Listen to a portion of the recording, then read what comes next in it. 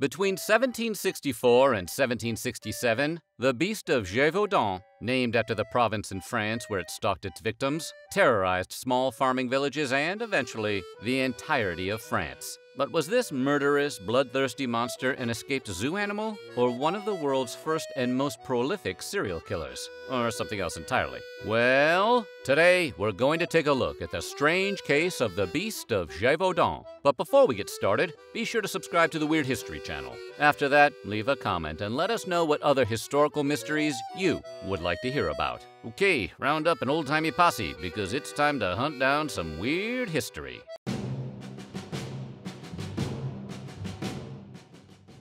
The Beast of Gévaudan attacked over 200 people over a 3-year period from 1764 to 1767. In the centuries since the beast terrorized the people of rural France, researchers have given the death toll various estimates. In 1987, historians took a deeper look at the records from that time, including church records, personal letters, death certificates, and publications. This was the most in-depth research ever conducted into the attacks, and the results suggested that the beast was extremely dedicated to its work.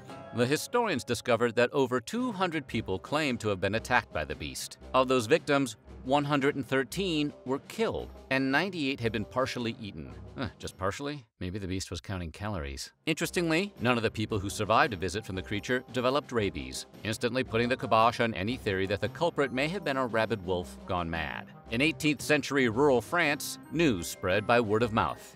And in the small farming villages of Gevaudan, rumor and fear spread quickly, like a wildfire, or Twitter during a wildfire. Soon enough, people were sharpening their spears and pitchforks, ready to protect themselves and their families from, well, whatever the murderous monster turned out to be. No one really knew what it was, but that doesn't stop anybody from arming themselves. The first murder of a young girl, 14-year-old Jean Boulet, took place in June 1764. Soon after, the attacks and murders were happening so frequently, the growing panic became impossible to ignore. Rumors began flying. Some claimed the culprit was not just one ferocious beast, but an entire herd of them. Others claimed to have seen the beast or have chased it off or killed it. These stories were likely embellished by the people telling them to get the attention of the townsfolk. Tales began to spread of the beast attacking in the middle of the day, and even of it flying down from the sky above. Flying wolves? There's another thing to worry about. This brought the fear and panic to a boiling point that captured the attention of lawmakers.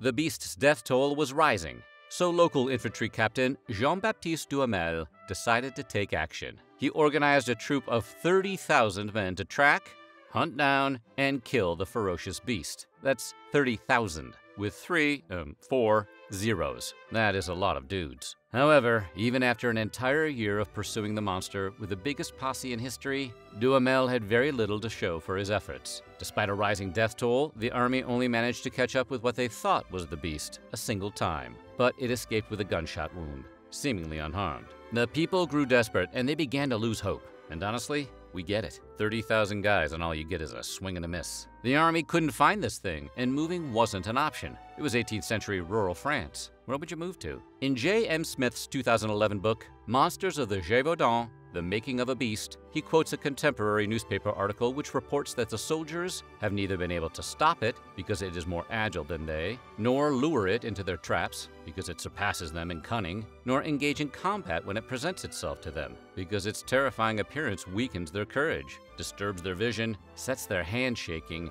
and neutralizes their skill. So, to recap, the beast was smarter and faster than the soldiers, and so frightening that one look at it would render you useless in a fight. Either they were hunting an actual werewolf, or they were buying into the spreading hysteria. Or the soldiers were weaving a colorful story because they hadn't been able to catch the damn thing.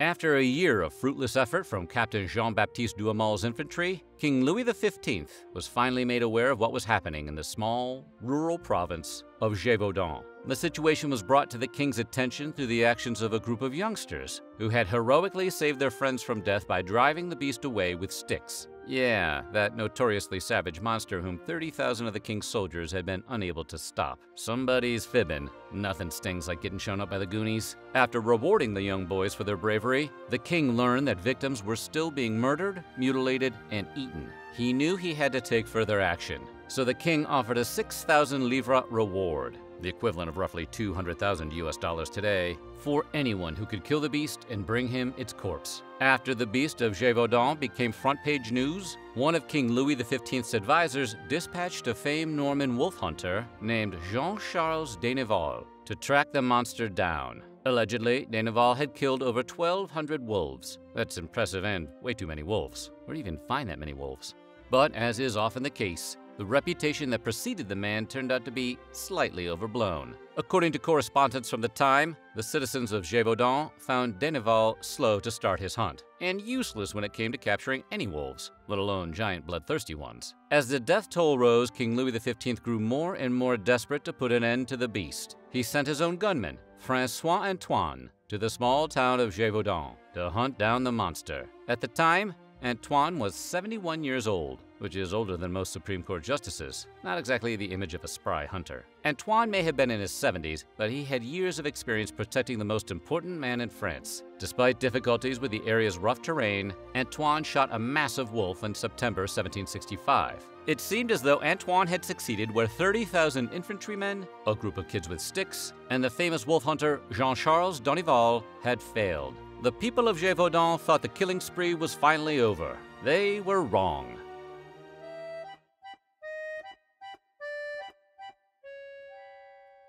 While François Antoine did kill what seemed to be a massive wolf, the murders continued a few months later, much to the chagrin of the people of Gevaudan and King Louis XV.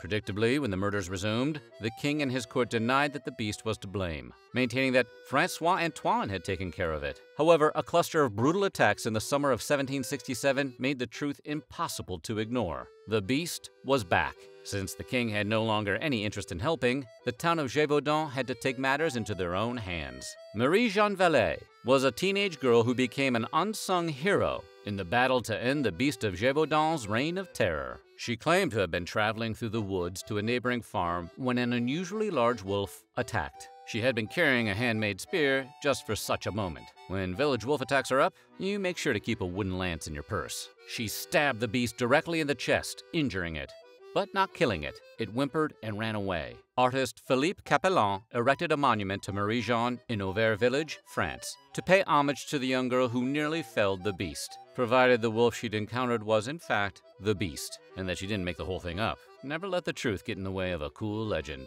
or monument. One particular citizen of Gevaudan, a farmer named Jean Chastel, was prepared to take the beast down once and for all. According to some versions of the story, Chastel melted down several religious amulets to make silver bullets and tracked the beast into the mountains. Honestly, you really can't blame him for the silver. At this point, wooden stakes and garlic would seem reasonable. Allegedly, he lured the beast by sitting in a clearing and pretending to read the Bible. The beast, who apparently had an appetite for Christians, could not resist. As soon as it approached, the farmer fired a silver bullet into the massive wolf, killing it instantly. He brought the corpse to King Louis XV, and the whole ordeal was declared to be over. To this day, a monument to Jean Chastel, the beast slayer, is proudly displayed in La Bessère, Saint-Marie, France.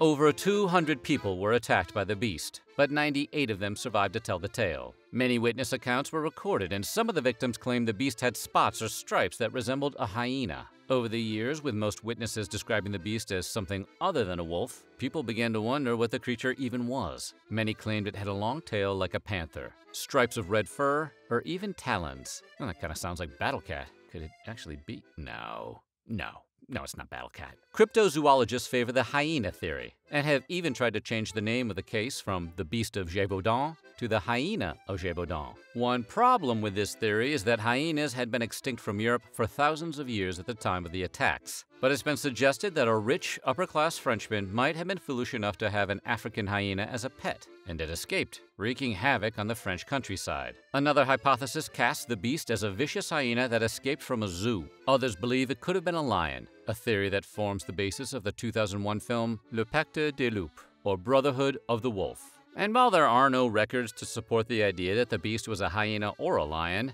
that movie is pretty badass. The concept of the serial killer was unknown in 1767, but some modern observers have suggested the alleged beast was really a man in wolf's clothing, which is elaborate but not entirely unbelievable. An overwhelming number of the beast's victims were women and children. All of the murdered victims were severely mutilated, some decapitated, and some partially eaten. And bizarrely, in some cases, the victim's clothing was allegedly found neatly folded next to the body. If a murderer wanted to target a bunch of victims in a rural area without getting caught, dressing up in a wolf costume isn't the craziest idea. And if a wild animal was committing these crimes, why would it bother to neatly fold its victim's clothes? Of course, wild animals naturally prey on children because they're easy targets, and the victims may have removed their clothing themselves for some unknown reason before they were attacked. Unfortunately, we were still a century or two away from the premiere of CSI, so no bite marks, DNA samples, or fingerprints were collected. Finally, while the notion of an unidentified beast or a mysterious serial killer certainly makes for a great copy, the truth might be considerably less romantic.